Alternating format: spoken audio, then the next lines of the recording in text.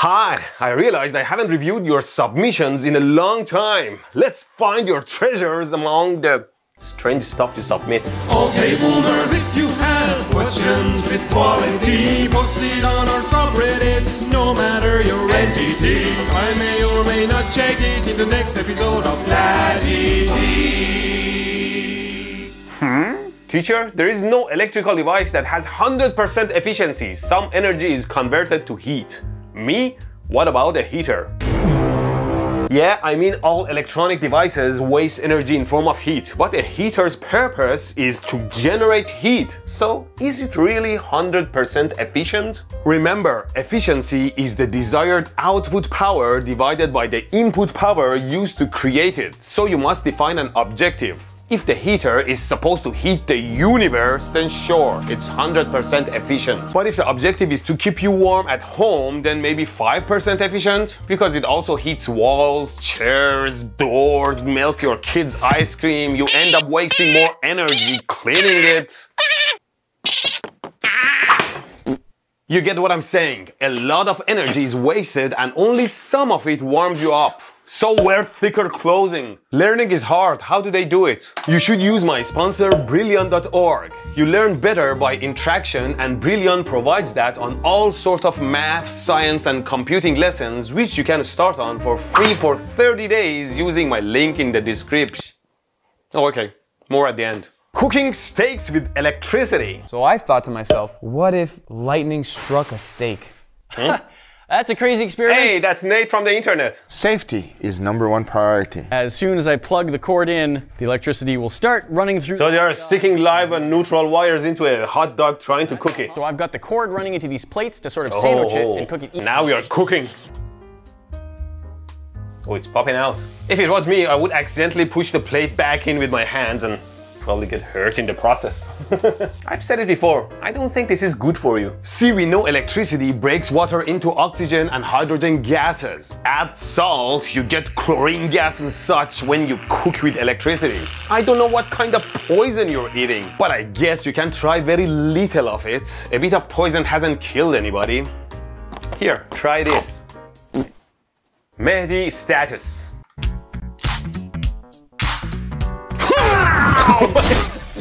Gave me a jump scare, man. Let's watch it again. He's making free energy device. There is no free energy. Great animation, sir. Good job. Remember that if you try to trick people with that kind of free energy device, that thing will attack you. Mehdi, I wasn't expect to see you use my clip saying no in his video. Maybe I should give you a proper no green screen. Here. No. My dad in Greece checking the breakers. So here in the hotel, we have the breaker box, and you can see here that you have the GCFI, very well protected. So we're going to check these out to make sure that they're all okay. No hotel can get away with any failures anymore. My people are checking everywhere. I created this electric tea light using the coherer effect. Oh, the light turns on when you... Did he put a coherer device inside the tiny lamp? That's a smart way of using coherer effect. It looks like magic, a light turning on with a lighter. Watch my video to learn how coherer switch works wirelessly with electromagnetic interference. Is this actually something that can be replicated in real life? 5 watt, 40 watt, 5 watt, why the 40 watt light doesn't light up? This type of question seems to be confusing. People think the higher power lamp just crushes the lower power lamp in power consumption, and so it should be brighter. But in reality, the lamp consumes its rated power only when it is directly connected to the line voltage, because a higher power lamp has a smaller resistance. So say when a 60 watt lamp is put in series with a 5 watt lamp, it acts like a short circuit and consumes much less power than the 5 watt lamp. Like this, a 60 watt lamp series with a 5 volt LED light, and only the LED light turns on. Although if we try to... only the 5 watt lamp turns on. Although if we run the 60 watt lamp directly on 120 volt, it will turn on... you get the point. If you try to put lamps in series, you may get electrocuted. Don't try it. Kind yet too dumb. What are they doing? Oh, a pigeon is stuck on the power line and he's... Okay. He's trying to free the pigeon from the power line. I hope that wood is not conductive. Oh my god. That was quite dumb. Oh, just leave the pigeon there, man. You don't need to die for a pigeon. Oh, thankfully the guy is just shaken.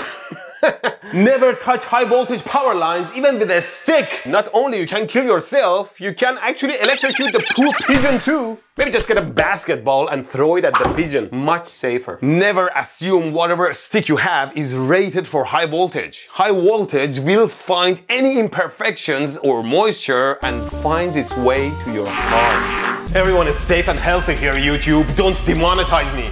Am I the only one who just realized that Mehdi uses green screen even for his own garage when he's just talking? My garage? Just talking? Mehdi? Green screen? Well, I mean, I do often use green screen, and the only way you can tell is by this motion blur effect and the green stuff between my fingers. But where am I? Well, let's see. I'm still in my room. It is good to have when I want to overlay myself on some like videos or whatever background, and I want to keep my options open, so I don't always have something to show behind me, so I just show my room. This needs the rectifier. The rectifier also uses green screen. It's so he only has to clean his shop one time. That's not a bad idea. I can keep everything messy. I say, what would happen if the boat sank from its weight and you're in the boat and you have this tremendously powerful battery and the battery's now underwater and there's a shark that's approximately 10 yards over there. By the way, a lot of shark attacks lately. Do you notice that? A lot of shark. A young woman swimming now really got decimated, and other people too. A lot of shark attacks. So I said, so there's a shark 10 yards away from the boat. Do I get electrocuted?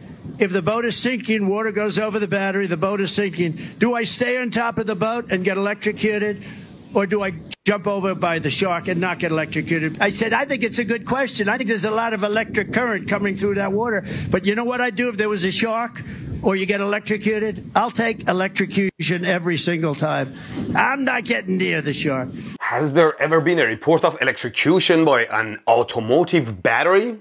Is the MAGA crowd in the camp of current kills not voltage? Both batteries are typically 12 or 24 volts. It's not enough to electrocute anybody. See? This 12-volt battery can deliver tens of amps of current if I short its output with this piece of wire. Ouch! But it won't deliver through your body because the voltage is too low.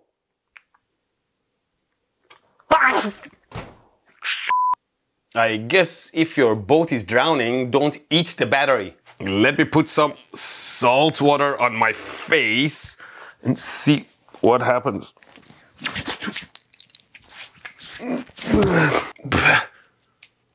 Yeah, still nothing. I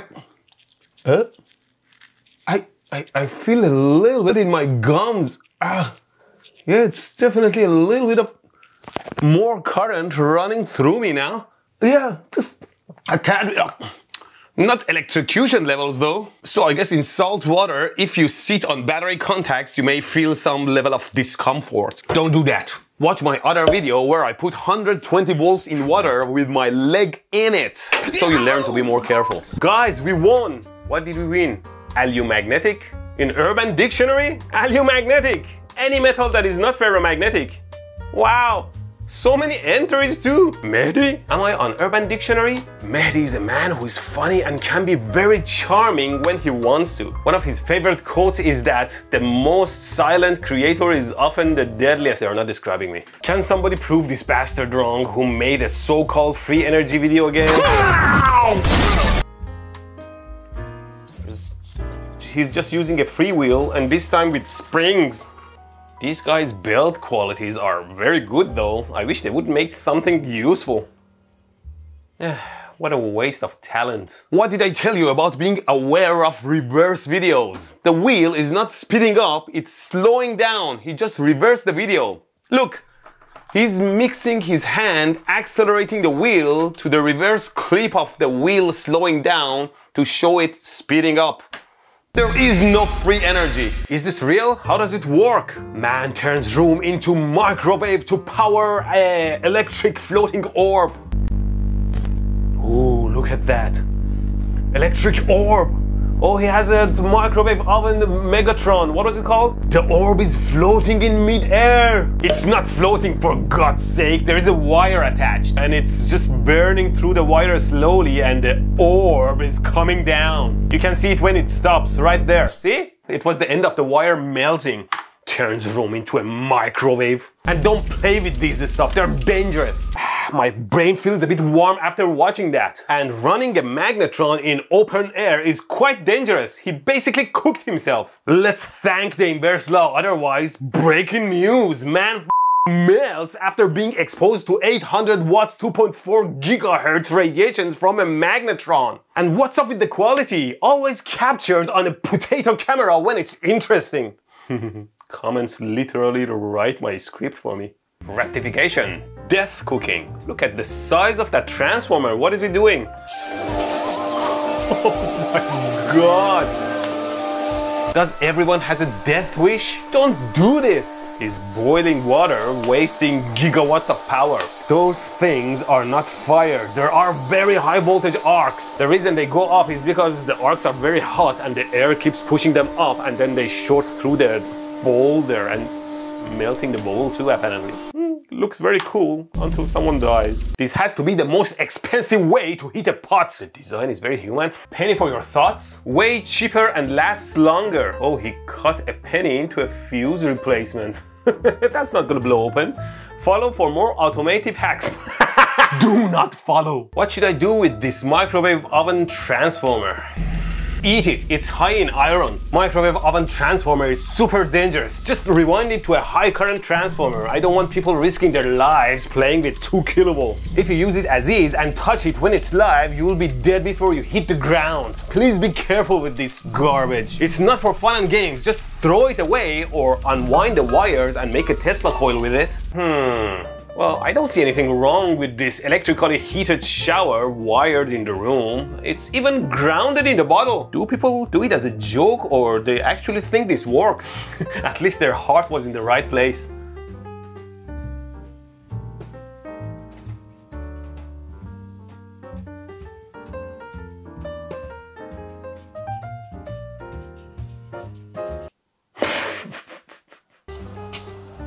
What the f is going on here with that cable? It does seem to be a life wire, but it's just an air hose. It is not a nose rope or a danger noodle, it's just a hose pushing air jumping around. High voltage ground fault testing. When a high voltage power line fails to deliver sufficient electricity, or there's a suspected ground fault, firing a grounded projectile into the power line to create a temporary short circuit is a precise and effective technique used to detect and address faults. This helps in locating the exact position of the fault by observing the behavior of the electrical current and the resulting fault current wave. Do they actually do that?